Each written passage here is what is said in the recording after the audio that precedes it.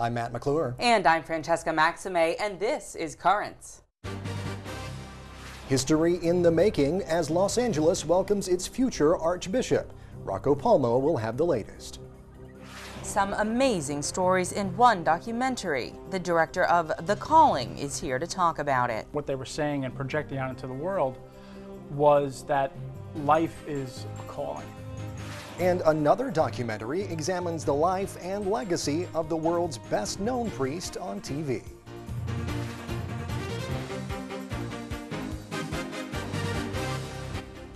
Well, good evening. Thank you so much for joining us.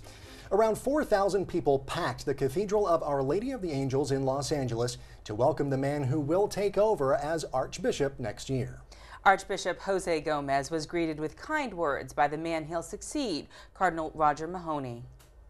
Be assured of our prayers and support as you join me in continuing the work of the gospel.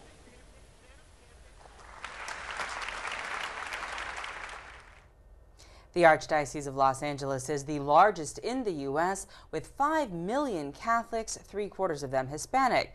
Archbishop Gomez is now expected to become the first Hispanic American cardinal. Well, Currents contributor Rocco Palmo is the author of Whispers in the Loggia, the blog online. He's been to Los Angeles. He's been there actually covering the events for his blog, and now he's here to join us from L.A. with more. Hey, Rocco. LA, Matt and Francesca. How are you? How you doing? Out in sunny California. Well, it's actually raining right now. Oh, well, see, I'm so much for the weather. Yeah, exactly. Well, and it was 90 degrees here yesterday, so there you go. We're like switching places. All of a sudden, you took the weather with you. Yeah, it was in the 60s out here. I'm like, where's this California weather? I've heard so much about. It's pretty hot. Well, there was a lot of goodwill, I understand, and a lot of beauty inside today in the cathedral there. Tell me a little bit about your experience today with this Mass, or yesterday with this Mass. Well, Matt, I said to my readers that it was the most emotional, powerful, impressive liturgy I've ever seen, by far. And I've seen 80 installations, 5 papal masses, any kind of mass, in any setting you can think of. But the LA Church has become famous for this style of worship that's reverent but very contemporary, very emotional, accessible to people. And in using 9 or 10 languages at yesterday's Mass and all different kinds of musical styles, they pulled out all the stops, 120 voice choir. And it was just, a reporter who sat next to me in the press box actually had the best line. She said, "I feel like I'm at the opening ceremony of the Olympics." It felt like something either between that, a movie, it lived up to its billing as the show of the century. And Rocco, obviously, you've been following this story for a long time. Actually being there in LA, you've alluded to the fact that it was very much a production. Talk to us a little bit about how they dealt with those 4,000 people that were there, 7 cardinals, 59 bishops, 411 priests. That's a lot of people there to celebrate. Yeah, well, it's amazing because, this is the Cathedral of Our Lady of the Angels was just opened in 2002, so this is Cardinal Mahony's been the Archbishop for 25 years. So Archbishop Gomez is the first Archbishop to be welcomed in the new cathedral. It doesn't feel like there are 4,000 people in there. Once you're inside, it's a very intimate space. And the procession took about a half hour, but they have a big plaza outside so everybody could gather before and afterward. But, a lot of people obviously... It was ticket only, and even most of the deacons of the Archdiocese weren't given tickets. A lot of the religious priests here were also left off the invitation list. So it was they said it was the toughest ticket to get in, the last 40 years here. But outside, there were, the thing that moved me most, in the street, there were 400 members of a new movement called the Neo-Catechumenal Way. Around 40 of them had guitars and drums, and they were just singing these chants for 45 minutes before the Mass. And it felt like the walls were shaking. It was just, it added to the beauty, the richness, the history of the moment. It was really stunning. Wow. Well, then back inside, I understand, that, of course, there were some very moving moments to you. You had expressed emotions,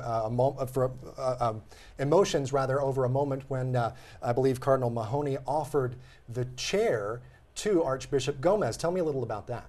Well, at the end of the Mass, because when a coadjutor comes, a bishop who's not immediately the diocesan bishop, but will become the bishop shortly, it's a very short ceremony. It's a legal ceremony. It's not really it's not like the installation of a bishop when he's led to his chair.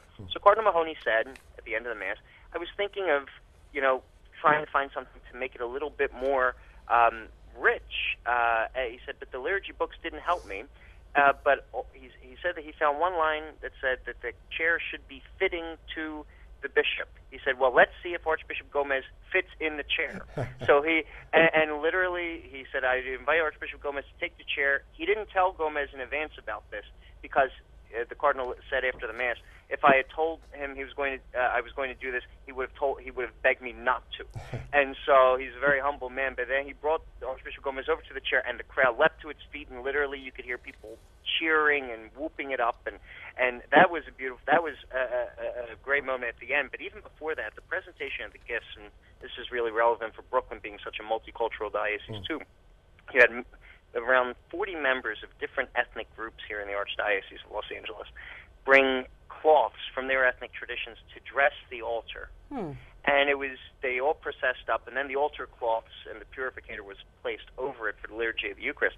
But there was a Latin hymn being sung mixed in with the Vietnamese hymn sung by 4 boat women would come over in Vietnamese. It was, and my eyes started welling up at seeing this, and even the staff, the folks here who are used to this kind of liturgy, they said that moment just for them took the cake, that and the Archbishop in the chair. Wow. Well, it's been said that there's 42 different languages that are spoken in the Archdiocese of Los Angeles, and also noted that there were 288 representatives, one from each parish in the Los Angeles Diocese that was there yesterday as well, really signifying the diversity. And we know that Archbishop Gomez is from Monterrey, Mexico, and he spoke a little bit about immigration as well yesterday. What was your take on that? Well, it was interesting because, actually there were 3 representatives from each parish, so there were around 800 people from the parishes. But the Archbishop said no one is, he didn't say the word immigration, but he said no one is an alien in the eyes of God. And the congregation spontaneously applauded, and he said it in English and in Spanish. But even beyond, immigration was just one part of his emphasis on the dignity of the human person, from the unborn, the aged, the infirm, the disabled, but, the migrant. But also, one thing that really won the priests over, which was very special, was when he talked about the priesthood being the joy of his life, and he started crying. And then he spoke about his family and got emotional then. His parents are both deceased, but his sisters, his 4 sisters were there. He's the only boy. And especially for a place that's so predominantly Latino with great emphasis on family life, that moved folks. And they were saying afterward, he spoke to us as if he was in the family now.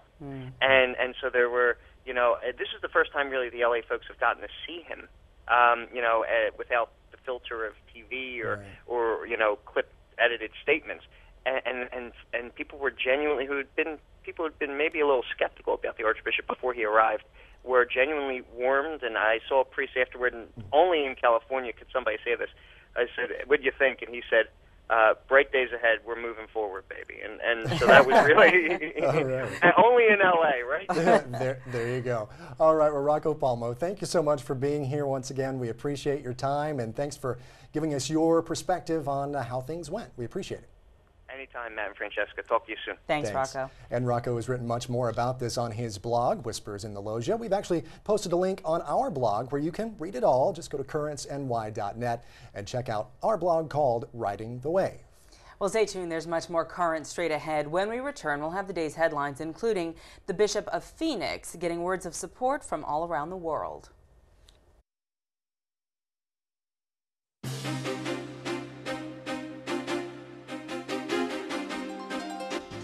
Welcome back to Currents. I'm Matt McClure. And I'm Francesca Maxime. Coming up just a bit later, a world-famous Catholic priest could soon be a saint. We'll look back at his life. But first, let's check today's headlines. Amid deadly violence in the city of Kingston, a Jamaican archbishop tried to calm fears during an interview with Vatican Radio on Wednesday. Jamaican police tried to arrest a local drug lord Monday. The police raids resulted in street battles that have lasted for days now. Police say as many as 50 people have been killed in the violence so far. Kingston Archbishop Donald James Reese told Vatican Radio that most of the country is calm, but he said well-paid gunmen would continue to do battle with police. Archbishop Reese said he asked all priests and religious to pray the St. Michael the Archangel prayer. Well, Catholic leaders from around the globe stepped up this week in defense of an Arizona bishop who publicly criticized an abortion that took place at a Catholic hospital. Last week, Phoenix Bishop Thomas Olmsted condemned the abortion, saying all Catholics who took part were automatically excommunicated. Well, this week, 71 prominent Catholic leaders signed a joint statement supporting the bishop's position. The statement said, quote, "We stand in solidarity with Bishop Olmsted in his defense of truth and life, and we also offer our prayers for those involved with the abortion."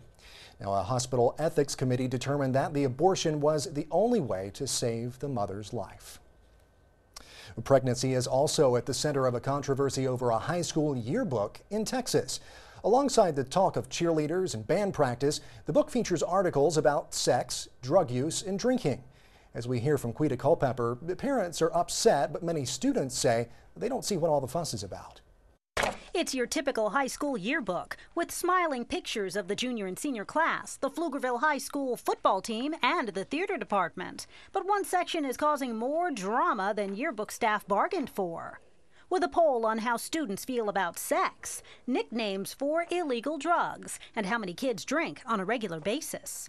One page is devoted to teen pregnancy. It highlights an expecting high school couple and their fears for the future. It also features a sonogram of their baby. I suppose the parents are kind of getting at that it's encouraging sex before marriage or something, or teenage sex, but it's really not. Many Pflugerville High School students say these issues aren't new to kids their age. Yeah, these kids actually took responsibility for their actions. Put that in the yearbook and encourage people to be responsible. You can go around thinking teenagers don't know about this, but that's not the truth. And I mean, if a teenager doesn't know about this, then that means they live an extremely sheltered life. The yearbook came out on Monday, and since then, the district says it's received a handful of phone calls and emails about the contents. The district says it's surprised that there's a controversy.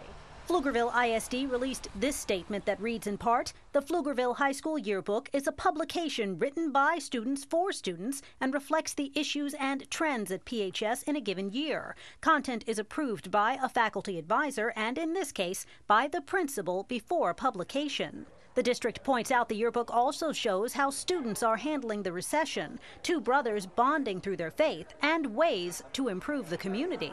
I think everybody's got their opinions, and if they have a problem with it, then they should voice their opinion the same. That is Quita Culpepper reporting. A Canadian bishop caused a stir this week when he said he would not report allegations of sexual abuse to police unless the victim consents. Bishop David Douglas Crosby told media outlets the church always takes its lead from the victim. The statement came the same day Bishop Crosby confirmed he suspended a priest for abuse that reportedly took place in the 80s and 90s. But a spokesman for the Royal Canadian Mounted Police said anyone with knowledge of abuse allegations should come forward because unless police get a complaint, they cannot investigate. Meantime, in Germany, a special investigator says 205 former students claim they were abused sexually and otherwise in Jesuit schools there.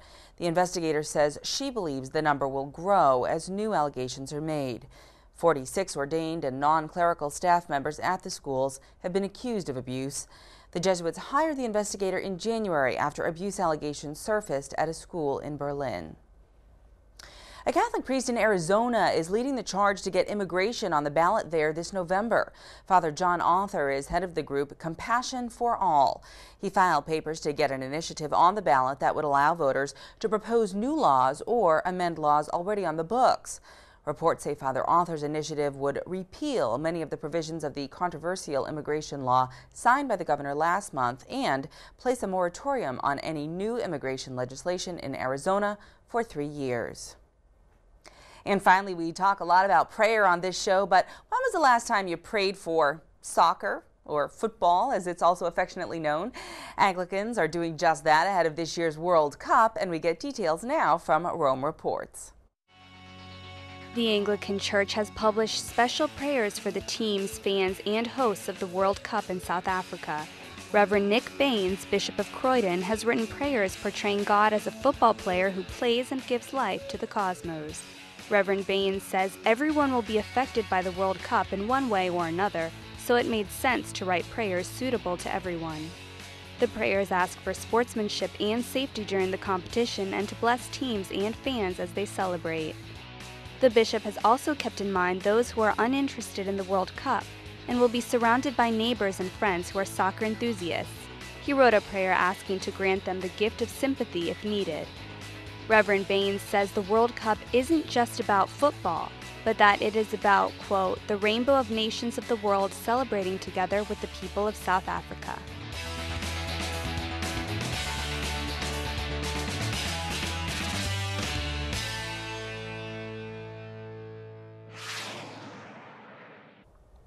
I know many of my international friends, they are passionate about the World Cup. I imagine so. A lot of people are. They really are.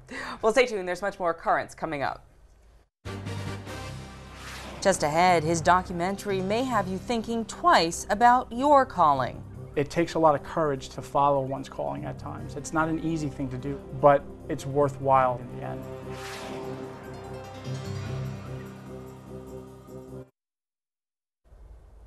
Welcome back. Well, everybody has a calling, a mission in life, and that is just one message behind director David Rangeli's new documentary called The Calling. It's the story of a religious community taking root in Peru, and it is winning acclaim at film festivals all around the country. That's right. And yesterday we introduced you to the movie and its director. Tonight I continue my conversation with David Rangeli as he discusses his inspiration for the film. David, thanks so much for being here again on Currents. We appreciate your time. Thank you for having me back. Well, the film is The Calling that we've been talking about. We talked about it once again in part one of our interview.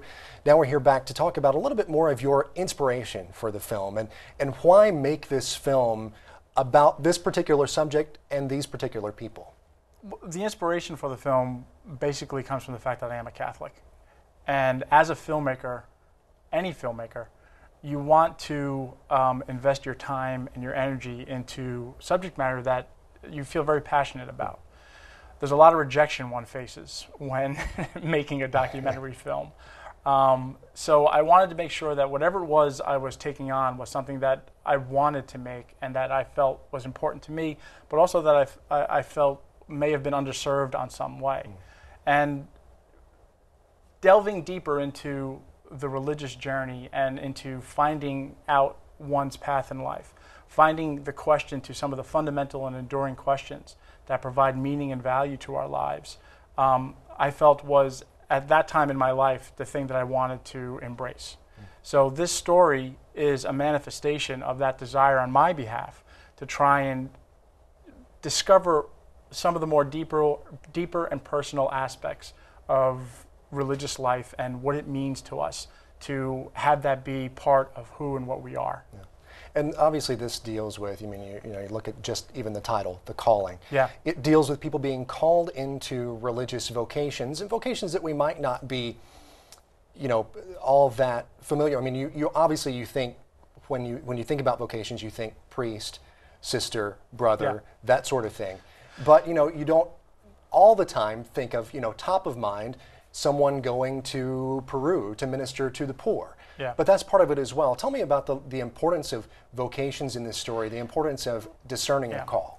I think one of the key things that really became present to me as I spent a lot of time with these individuals and sort of to, like a sponge, take in what they were feeling, what they were expressing, and what they were saying and projecting out into the world, was that life is a calling.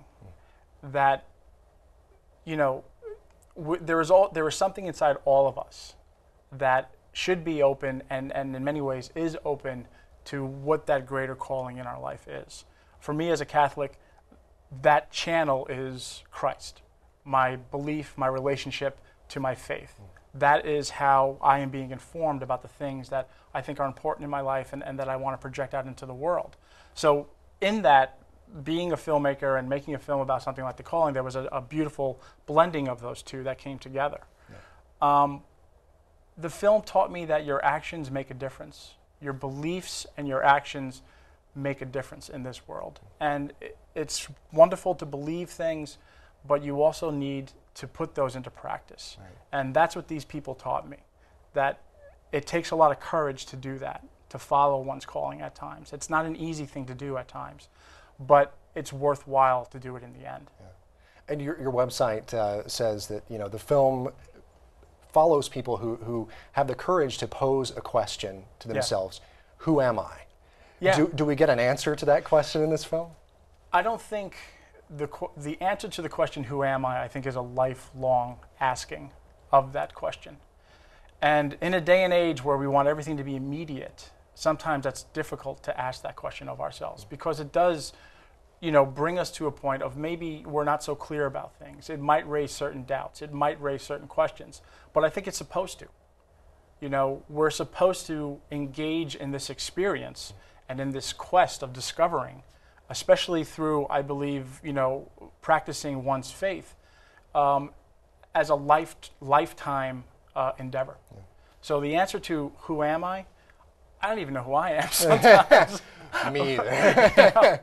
But it's a question that's worth asking, and it's a question that I think, you know, will take us to a place of greater understanding. All right. Well, very good. Now, the film is, of course, The Calling. It's going to be June 3rd and 4th, I believe, Staten Island Film Festival. Yeah, June 3rd and 4th, we're going to be at the Staten Island Film Festival, one of numerous festivals where we've been playing at, winning awards at.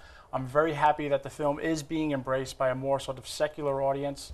And I think it's a testament to these individual stories that while there's a definite religious Catholic component to it, there's also broad universal themes that come across. I mean, to gain the endorsement of someone like a two-time Academy Award winner, Barbara Koppel, I think is a huge vote of confidence of what this film has to say and how it can transcend onto other audiences. Yeah. Well, David, congratulations on all your success. Hope for much more in the future from you, and Thank you. We'll be looking out for you. I'm sure there are more great things to come. Hopefully, God willing.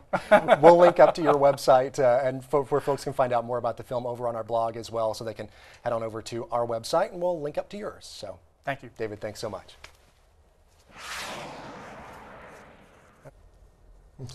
Well, you know, they say when you're a writer, they always say, write what you know, you know? And David has obviously taken that advice and put it into his documentary filmmaking, because there he said that my inspiration for this comes from the fact that I'm a Catholic. So he said, and I'm very passionate about that. I'm very passionate about my faith. So he put that into the making of this film, and I think at least audiences are saying it shows, because he's, you know, this story, this very personal story of these people comes through. Right, and it's so nice also to see him doing what he loves, and to be, you know, called to have directed this film, and to, you know, to put this piece together. And you really notice that in the lives of others. Some of your friends, I'm sure you'll recognize, do something that they love, and others perhaps do not. And really some of their daily fulfillment on a regular basis to do what it is that really, you know, makes them happy, I think is quite inspirational to anyone. It definitely comes through. And the film, of course, as I said, will be at the Staten Island Film Festival next week. It's June 3rd and 4th. I've written much more about it and how you can get your tickets over at our blog. Just go to currentsny.net and click on Riding the Wave. But for now, please stay tuned. There's much more Current straight ahead. When we return, he was a priest and a media giant. A new film looks at the life of Fulton Sheen.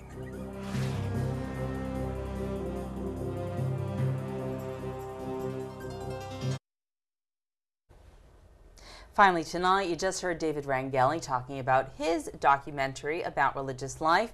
Well, another film is set to debut next month about a famous religious figure, one who has strong connections to New York City and also to television. That's right. It's Archbishop Fulton Sheen, the legendary broadcaster who blazed a trail through the new medium of television at the time, back in the 1950s. Well, the cause for his canonization is now being investigated. And as we hear from H2O News, a new documentary that was recently screened in Rome gives a glimpse at his life and legacy. The life of Archbishop Fulton John Sheen, known around the world for his use of the television to carry out his apostolate, and who won an Emmy Award for Most Outstanding Television Personality in 1952, has recently been turned into a movie called Archbishop Fulton J. Sheen, Servant of All.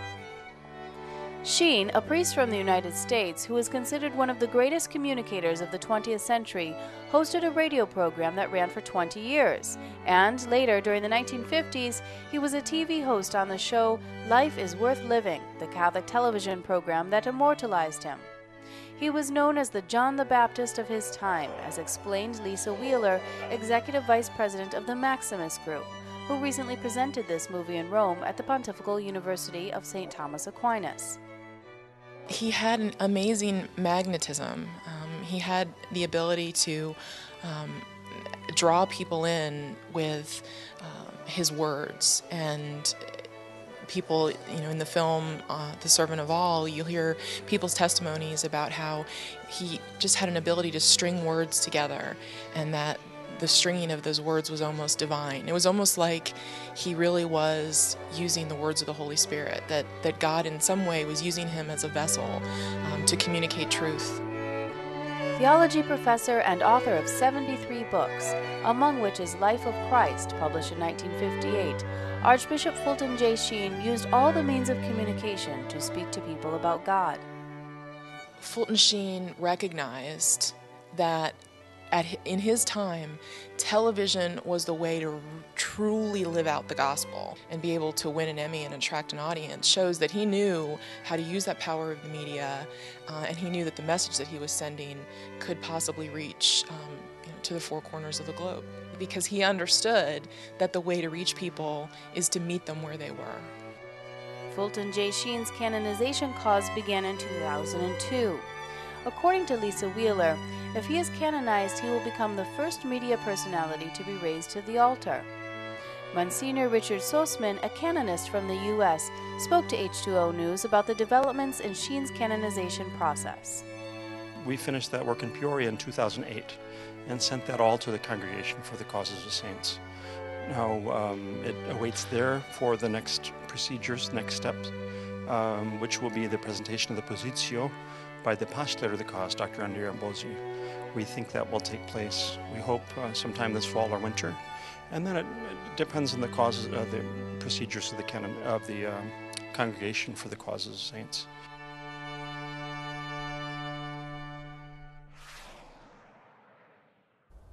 And as we mentioned, that film about Fulton Sheen will be debuting in New York City next month, and we'll be covering that as well. And that is it for tonight. Coming up tomorrow, we end the month of May and the month devoted to Mary with Flores de Mayo. We'll tell you what that is all about. In the meantime, though, remember you can always watch us online. CurrentsNY.net is our website. And check us out on Facebook as well. Just search Currents and you'll find us. Till next time, I'm Matt McClure. And I'm Francesca Maxime. Thank you so much for joining us and have a great night.